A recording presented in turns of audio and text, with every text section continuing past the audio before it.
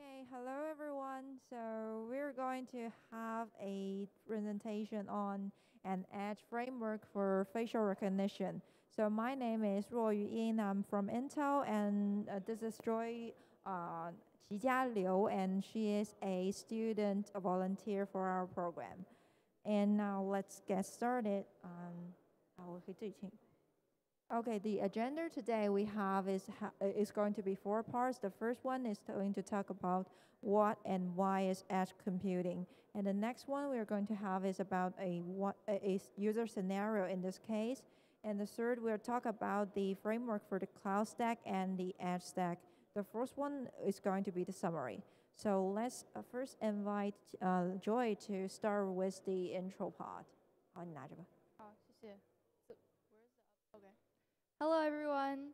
So first of all, I'm sure many of you here are familiar with what edge computing is. But let me just identify some of why we use edge computing. So first of all, edge computing is a technology that we can use to also augment other technologies. So right now we have a bunch of frontier technologies such as on-demand NFV, hardware acceleration, AI, microservices, and 5G. And by utilizing edge computing, we are able to augment these other technologies and apply it to many user scenarios. For example, augmented reality and wearable cognitive devices. So now, yeah. Okay, so now what is the difference between cloud and edge? Well, there's not really one single barrier that separates cloud computing from edge computing. It is a gradual transition. So as we go from cloud computing to edge computing very gradually, we see an increase in locality, a decrease in latency, and a decrease in flexibility and capacity. So specifically, the increase in locality and the decrease in latency can give edge computing an edge, I would say, in its many user scenarios, such as the ones we identified in the previous slide and the ones that we will identify in the next slide. So for edge computing, we have many projects such as Starling-X and Akraino, and for cloud computing, we have projects such as OpenStack, which I'm sure many of you are familiar with. Oh, how does this? Okay, thank you. Yeah, so now let me talk about one of the specific user scenarios that we are describing in this slide, which is trying to use edge computing for facial recognition. So for facial recognition, first of all, the first step was data would be gathered through our surveillance cameras and then transferred through our eNode B and gNode B into our through our gateway into our edge computing platform.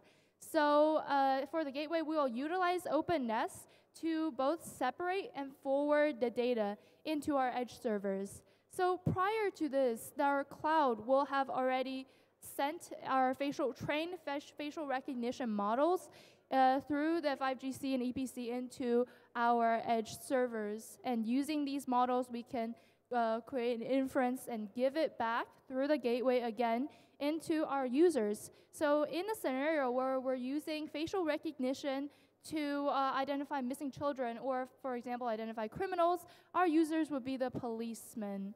So this has many applications, from utilizing edge computing for facial recognition to give for public safety, to rescue on-site checking, people density warnings, and reducing staff workload. So now I will give the mic to Ruoyu, who will talk about a little bit more detail. So next step for me, I'm going to deep dive into two structures, the cloud stack as well as the edge stack. So let's first start with the cloud stack. The cloud stack, we are mostly based on OpenStack or Kubernetes. And the architecture actually looks like the left part for you. The underneath we have the IA-based platform and the operating system, which is Linux. And later on we have the virtualization hypervisor or the container runtime. And for example, here is the KVM and Docker. In other words, we have the cloud operating system. For container, we could have Kubernetes, and for the virtual machines, we have the OpenStack, right? And later on, we are going to have our own workloads, the virtual machines or the container. And in order to support our scenario, we are going to a little bit introduce what are the supporting items for a facial recognition, or something like that. We're going to have some primitives accordingly, like can be used for analytics, machine learning, and deep learning, and we need to have some machine learning libraries. And in order to have the deep learning working quite fine, we're involving the OpenVINO as well as Intel Movidius SDK inside to help with that. And at the top, we are going to build these applications such as the smart cities or the facial recognition in our case. So this cloud stack is going to connect it to the edge stack through the 5G core network. Okay, the next part will be the edge stack, okay? And so we are building this edge stack or constructing this edge stack through the one blueprint inside Akraino. It's called the Integrated Cloud Native Blueprint.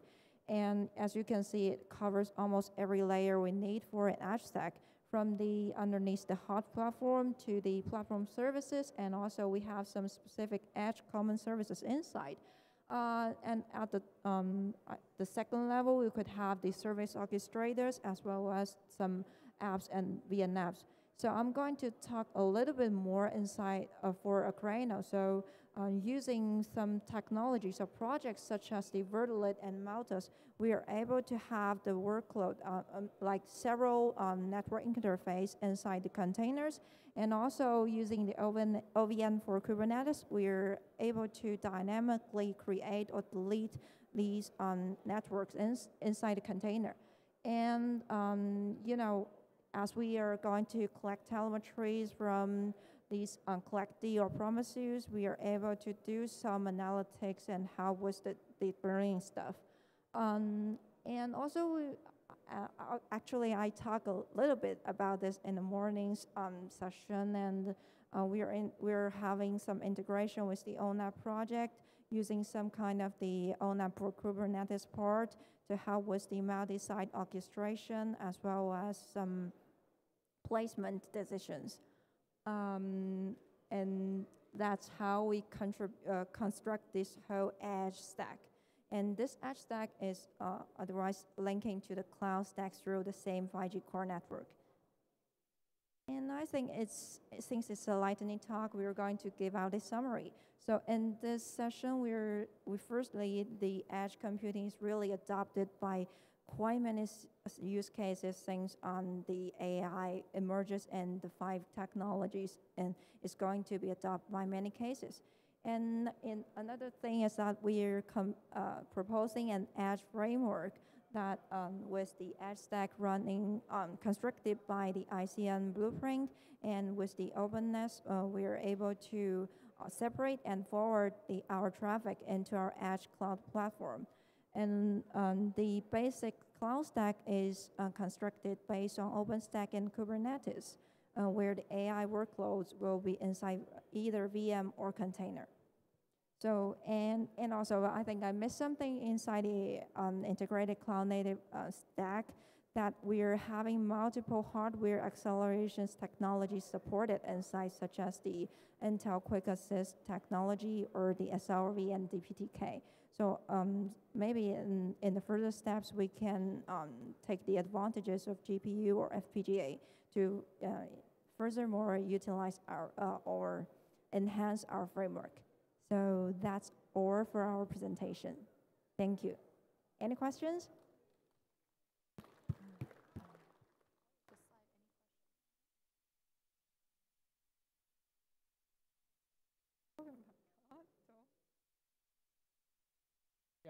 In your slides, you have mentioned OpenNAS project several times.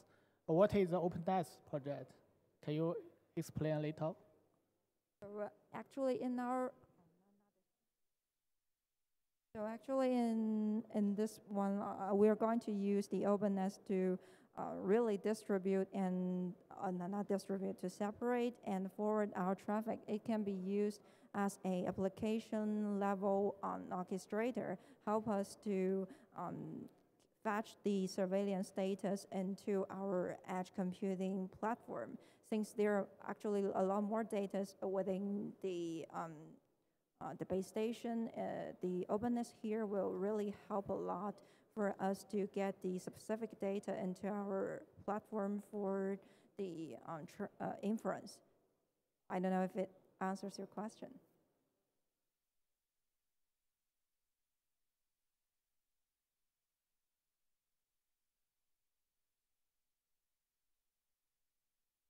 Anyone else? Looks like not, so thanks a lot for listening.